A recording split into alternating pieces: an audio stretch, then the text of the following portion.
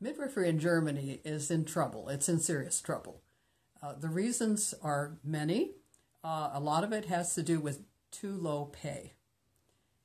This is serious wherever the midwife works, hospital, birth center, or at home. Very low salary. This means that women don't have a full range of choices, which they need. Some women, majority, want hospital birth.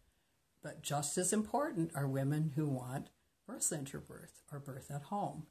And the two latter are very important for the knowledge base and the the wisdom base, I will say, of those midwives that work in hospital where birth is more medicalized. But we need to keep the knowledge of what happens in physiologic birth the way it can happen in a woman's own home.